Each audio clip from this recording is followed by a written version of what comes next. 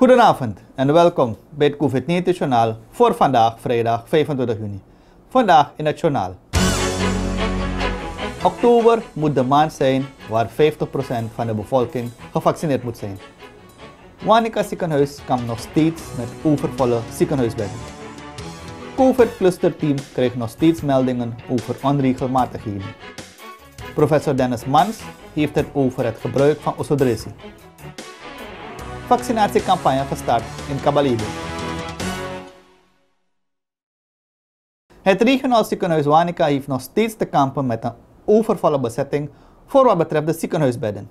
Samen met de medische specialisten uit Nederland wordt dagelijks gekeken hoe meer ziekenhuisbedden te creëren voor de opvang van COVID-patiënten.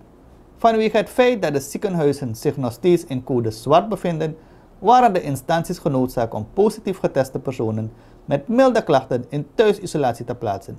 Directeur Jason van Genderen geeft ons een update. Ja, de ziekenhuisbedden die zijn nog steeds vol. En we hebben dus ook nog, we zijn dagelijks bezig de mogelijkheden te bekijken hoe wij dus extra ziekenhuisbedden kunnen creëren. We hebben dus nu ook hulp gehad van diverse organisaties en ook landen. Nederland is dus ook ingekomen met human resource en met medical equipment, van alles, met vaccins. Dus dat is een heel grote ondersteuning en daar zijn we dus natuurlijk heel blij mee. Ze hebben ons ook tijdens de eerste golf zo ondersteund. En deze derde golf, die voor ieder heel zwaar is, heeft natuurlijk het heeft het heel moeilijk gemaakt voor niet alleen de ziekenhuizen, maar eigenlijk de totale samenleving. Dus wij kunnen wel iets vrijer werken nu met de steun die we krijgen. Merendeels vanuit Nederland als het gaat dus om medisch personeel. En die is ook ingezet in het regionaal ziekenhuis Wanica. Ik denk het overgrootste deel zelf. Dus we zijn nog steeds in code zwart. En vanaf wij dus in code zwart zijn beland, de ziekenhuizen, hebben we dus andere maatregelen moeten treffen. Wat heeft gemaakt dat de isolatiepatiënten, dat zijn de patiënten met de milde klachten, die nauwelijks klachten hebben, thuis worden geïsoleerd en worden gemonitord door hun huisarts. Als zo'n patiënt verslechtert, wordt de huisarts gebeld. De huisarts maakt dan contact met checkpoint, op de dichtstbijzijnde checkpoint. En dan wordt de patiënt dan zo opgenomen of naar een inrichting gebracht waar ze dus in feite de hulp kunnen krijgen die ze nodig hebben. Doordat patiënten in thuisisolatie worden gemonitord, zijn de isolatietenten op het terrein van het Wanica ziekenhuis nu leeg komen te staan. Het ligt in de bedoeling om de lege isolatietenten om te bouwen tot veldhospitaals indien de cijfers blijven stijgen. Zo'n veldhospitaal zal bestemd zijn voor low-care patiënten, evenals het KKF-noodhospitaal van het academisch ziekenhuis. Ook geeft de directeur aan dat de zuurstoftanks die wij onlangs kregen vanuit Nederland intussen al in werking zijn. Er wordt al zuurstof geproduceerd. De isolatietenten van het regionaal ziekenhuis Wanica zijn daarom dus leeg. Maar we brengen nu alles in place in case wij dus, of de cijfers zullen blijven stijgen. De tenten worden omgetoverd tot veldziekenhuizen. We hebben vanuit Nederland dus ook ondersteuning gehad met zuurstofcontainers. De zuurstofcontainers zijn geplaatst op het terrein van het regionaal ziekenhuis Wanica. Ze zijn al in werking. Er wordt al zuurstof geproduceerd. En dat wordt wel gebruikt voor de low-care patiënten die we ook op de units al hebben liggen. Maar het is ook geplaatst in case wij dus gelijk met dus bedden moeten openen in de isolatietent. Dus alle planningen zijn al gemaakt natuurlijk. Het infrastructuur wat allemaal nodig is om dus een veldziekenhuis te openen. Het gaat hetzelfde concept worden van het KKF. Waar dus de mensen, waar eigenlijk low-care patiënten opgenomen worden. Patiënten die zuurstof hebben tot en met 8 liter. En natuurlijk ook de medicatie en de zorg. Gaan we dus in de isolatietent moeten verplegen. Toch? En als een patiënt dus nog meer gaat verslechteren of kelderen, dan wordt de patiënt dan gebracht naar het ziekenhuis. Dus het concept is een beetje anders geworden. Maar het is eigenlijk goed ook, of maakt het werk een beetje lichter voor de verpleegkundigen. Maar daarnaast zijn ze nog steeds aan een break toe. Toch? En ook de Nederlandse medici die hier komt werken, die ziet het ook. Het is voor hun ook een andere cultuur, een andere manier van werken. Je snapt, als je in een eerste wereldland werkt, heb je alles bij de hand. Toch? En het is voor hun dan ook nieuw dat ze met het weinige moeten werken wat er is. Maar dus vandaar ook dat er elke week vluchten komen met medical equipment, met medicijnen, met vaccins, noem maar op. Dus zij zien ook zelf wat er hier tekort is en daar doen ze echt hun uiterste best aan om ons die ondersteuning te geven. Dus niet alleen in het regionaal ziekenhuis Wanica werken ze waar, ze werken in alle ziekenhuizen waar dus COVID-zorg wordt gegeven. Dus tot in Nikeri, in het MMC, in het Diakonesse ziekenhuis, in het academisch ziekenhuis vooral, die ook nu ook de COVID-patiënten opneemt. En daar de IC, de grootste IC is wat COVID betreft. Dus ja, we proberen met man en macht ons hoofd boven water te houden. Dat de gevallen dagelijks blijven toenemen ligt volgens de directeur van het regionaal ziekenhuis Wanica, Jason van Genderen, nog steeds bij de gemeenschap. Willen we zo snel mogelijk uit deze situatie komen, moet de samenleving zijn of haar eigen verantwoordelijkheden kennen. Kijk, als je mij vraagt wel, want het virus wordt verspreid door mens-contact, toch? En als je jezelf aan de maatregelen houdt en jezelf, weet je, die gesteld zijn en ook jezelf bijvoorbeeld op tijd desinfecteert, je mondkapje opdoet, dan gaan de besmettingen natuurlijk ook dalen. Toch? Het heeft ook te maken met het vaccinatieprogramma, waar de mensen in het begin heel sceptisch over waren. Maar we zijn heel blij ermee dat de mensen zich massaal hebben aangemeld daarvoor. Maar het contact dat we eigenlijk gewend waren, daar moeten we een beetje van dat moeten we loslaten. Omdat we dus nu anders moeten gaan leven. Het is het nieuwe normaal, toch? En willen wij samen uit deze situatie komen, dan moet een ieder zijn eigen verantwoordelijkheid kennen en het ook nemen. Toch? Kijk, men gaat ervan uit, je bent niet ziek, je voelt niets, dus je wil liefst je mondkap af en nog steeds de mensen een brassa geven of hoe je normaal bent. Je kan niet terug naar zo'n leven. We moeten dus accepteren dat het nu anders moet. Vanmorgen is het startsein gegeven van de vaccinatiecampagne in Kabalebo. De burgermoeder Josta Lewis werd als eerste burger van het gebied gevaccineerd. Naast de districtscommissaris kregen ook de kapitein van het dorp Washabu, Sergio Cicria, en de voorzitter van het COVID-19 Outbreak Management Team, Selwyn Jackson, hun eerste prikje. Burgers van het bestuursresort Kabalebo zullen gedurende de hele dag in de gelegenheid gesteld worden zich te laten vaccineren. Om 8 uur 's morgens was er al een aanzienlijke menigte van mensen die zich kwamen registreren. Voor de vaccinatie is er een team van het MMC Nikeri afgereisd naar Apura. Ashwin Ori is regionaal hoofdarbeidsinspecteur.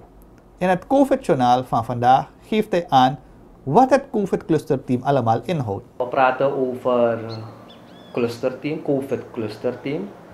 Dat is een samenstelling van ambtenaren van verschillende ministeries. Dan hebben we het ministerie van Arbeid, Werkgelegenheid en Jeugdzaken, met name arbeidsinspectie. Dan hebben we arbeidsinspecteurs, we hebben milieuinspecteurs van BOG, we hebben ambtenaren van Volksgezondheid,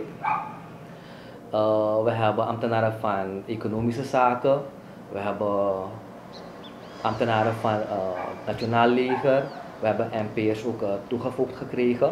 En focus van clusterteam is meer gebaseerd op bedrijfsgezondheid en veiligheid en handhaving, naleving van de COVID-19 protocollen. COVID-brigade, zo te zeggen, Quick Response Team, zij is meer een onderdeel van het ministerie van Justitie en Politie, waarbij arbeidsinspectie ook een bijdrage levert. Maar focus daarbij is meer het zorgen voor openbare orde, dat daar de COVID-19 protocollen worden nageleefd. Dus dat is in grote lijnen het verschil tussen COVID-clusterteam en COVID-brigadeteam. COVID-clusterteam houdt zich meer bezig met bedrijfsgezondheid en veiligheid. Dus met andere woorden, we gaan specifiek in bedrijven, in ondernemingen, supermarkten. Dus alles waar werkgever-werknemer-relatie bestaat, zijn wij daar. COVID-brigade is meer openbare orde.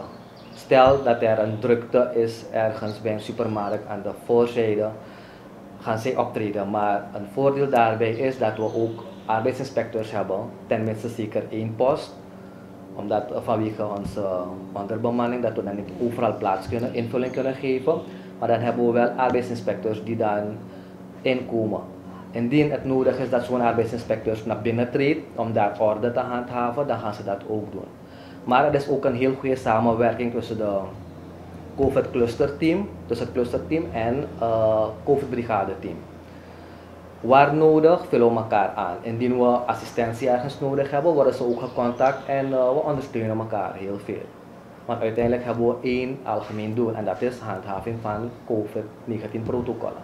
Behalve dat er meldingen binnenkomen over onregelmatigheden, zijn het ook eigen waarnemingen die geconstateerd worden in de verschillende wijken. Mocht er een overtredingen geconstateerd worden, mag er volgens Ashwin Ori een bestuurlijke boete worden uitgeschreven. Het is namelijk zo dat we inderdaad meldingen krijgen binnen, maar ook uit eigen waarneming. We hebben arbeidsinspecteurs en COVID-team, clusterteam is over straat. Dus overal waar ze ook in een gebied zijn en ze merken van er is een drukte of er zijn zaken die aangepakt moeten worden, dan wordt dat ook gedaan. Er zijn meldingen die uit verschillende kanalen naar binnen komen. Er zijn mensen die ook telefonisch meldingen doen of noem maar op. Zolang die informatie ons bereikt en wij geven dan zo'n inspectie plaats.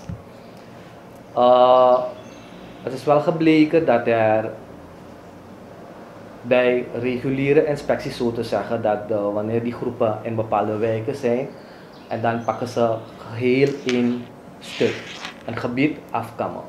Waarbij dan we zeker zijn van dat alle COVID-protocollen in place zijn. Bijvoorbeeld in een supermarkt dat er markeringen zijn op de grond, dat de consumenten gemeten worden, dat er hand sanitizers zijn. Waar nodig wordt er ook veel voorlichting gegeven. Dus daarom dat er ook milieuinspecteurs zijn en ambtenaren van Volksgezondheid, dat zij ook die informatie meteen brengen. En waar nodig worden de ondernemers worden meteen begeleid door aan te geven wat de mogelijkheden zijn gezien hun inrichting, want niet alle ondernemers zijn dezelfde manier ingericht. Dus die begeleiding geven we ook. Willen wij de 50% van de samenleving laten vaccineren, zou er op weekbasis zo'n 30.000 mensen gevaccineerd moeten worden. Het streven van cardioloog Dr. Kwame van der Hilst is om in oktober de 50% van de bevolking volledig te hebben gevaccineerd. Dan kunnen we praten over minder druk op de ziekenhuizen, minder doden. Simpelweg, we kunnen terug naar het normale leven. Dus kijk, we hebben gezien, vorige week hebben we ongeveer 35.000 mensen gevaccineerd. Deze week is het ongeveer 31.000. Laten we uitgaan van 30.000 per week. Ja? Als we dan op die 50% willen zitten, dus 300.000 mensen vaccineren. We zitten nu op 150, dan hebben we nog 150.000 te gaan. Dan zouden we over 5 weken daar moeten zijn. Dus laten we met z'n allen hopen dat in begin augustus tenminste 50% hun eerste prik heeft gehad. Tel daar nog bij eens 8 weken op. Dan zijn we eigenlijk in oktober hebben 50% van de bevolking volledig gevaccineerd. En dan kan je ervan uitgaan dat de druk op de ziekenhuizen dusdanig wordt verminderd, dat het aantal overledene mensen dusdanig wordt verminderd, dat wij eigenlijk weer naar het normale toe kunnen gaan. Bestaan osodresis wel en wanneer kan een osodresie gebruikt worden?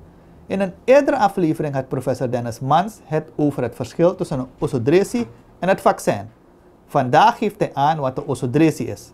Professor Mans is niet tegen osodresie, maar men moet het niet zien als een medicijn, omdat de osodresie niet de juiste stappen heeft doorlopen als een echte medicijn. Het is niet getest op veiligheid en werkzaamheid. Dat zegt professor Mans in gesprek met het COVID-19 Journaal. Natuurlijk bestaan osodresies. Zoals ik in de vorige of een van de vorige afleveringen heb aangegeven. De gezondheidszorg van mensen, de wijze waarop mensen dus inderdaad dus dan zaken aanwenden om gezond te worden, om beter te worden, om gezond te blijven. Dat is allemaal begonnen, eeuwen geleden, met osodresie. En dat is nog steeds het geval in alle culturen van de hele wereld. Het is alleen maar de vraag in hoeverre die osodresies 1 zijn gevalideerd met betrekking tot werkzaamheid en 2 zijn getest, zijn onderzocht op veiligheid. Want daar gaat het om. Er is niks op tegen, ik heb het benadrukt. Mensen moeten niet denken van Mans is tegen osodresie. Ik heb het benadrukt, osodresie is ook voor ons. Dat wil zeggen wij die in de drug development business zitten. Dat wil zeggen we proberen dus nieuwe medicijnen te ontwikkelen, onder andere op basis van osodresiekennis. We putten verschrikkelijk veel uit osodresiekennis. Maar we moeten er wel rekening mee houden dat onze directie niet natuurlijk de stadia heeft doorlopen die een echte medicijnen hebben moeten doorlopen om te worden verheven tot medicijn. Daar is ook niks op tegen. We hebben daarom met z'n allen in de wereld afgesproken dat middelen, we noemen ze dan in Suriname osedresi, maar met een mooi woord mag je ook zeggen, het zijn voedingssupplementen. Dat zijn geen medicijnen, omdat ze dus dan de heel gereguleerde testen om te worden verheven tot medicijnen, die testen hebben ze dus niet doorlopen. Je kan het ook omdraaien. Je kan ook zeggen, het feit dat ze dus dan die testen niet hebben doorlopen, maakt ze dus inderdaad tot, ik wil niet zeggen minderwaardig ten opzichte van medicijnen, maar dat maakt ze niet tot medicijnen, maar wellicht tot voedingssupplementen. Er zijn vele voorbeelden. Ik bedoel, men kent ook knoflooktabletten toch, of knoflookcapsules toch? Men heeft het ook vaak, heb ik begrepen, over reformproducten. Bijvoorbeeld kurkuma, turmeric, dat soort dingen. Het is geen niks op tegen om ze te gebruiken, maar niemand zal het in zijn hoofd halen om te zeggen het zijn medicijnen. Nee, het zijn voedingssupplementen. En supplementen, aanvulling dus, en er is niks op tegen om voedingssupplementen te gebruiken. Maar nogmaals, het gaat erom, als je dat wil verheffen tot medicijn, dan moet je dus een batterij aan testen laten doorlopen, deze middelen, op veiligheid en op werkzaamheid.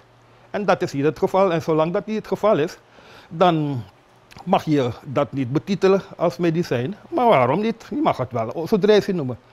Incidentally, in de Verenigde Staten hebben ze een mooie uitdrukking ervoor. Men spreekt over GRAS, generally regarded as safe. Toch? Er zijn geen mensen ervan dood te gaan, bijvoorbeeld van knoflookcapsules. Of ze goed zijn tegen hart- en vaatziekten, dat valt te betwijfelen. Ik kan me herinneren, er is een tijdje geleden een heel mooie studie gepubliceerd, waarbij ze alle andere studies met betrekking tot de werkzaamheid van knoflook tegen hart- en vaatziekten op een rij hebben gezet. En ze hebben toen geconcludeerd dat als knoflook benefit zou hebben tegen hart- en vaatziekten, het 13% is. Dat wil zeggen 13% ten opzichte van wanneer je geen knoflook zou gebruiken. Wel, daar thuis voor die 13% doe je het niet. Maar er is niks op tegen om knoflook te gebruiken, want je gaat er niet dood van. Tenminste, niet bij de hoeveelheden die mensen dus dagelijks extra gebruiken. En zo komen we ook voor vandaag weer aan het eind van dit journaal. Volgt u de juiste kanalen om aan de juiste informatie te komen en stimuleer en motiveer anderen om zich ook te laten vaccineren. De verschillende vaccinatieposten zijn ook dit weekend weer open, dus aarzel niet en ga er naartoe. De posten kunt u vinden op de social media kanalen van het ministerie van Volksgezondheid, het BOG en van de Communicatiedienst Suriname. Morgen doen wij voor u een nieuwe editie van het COVID-19 Journaal.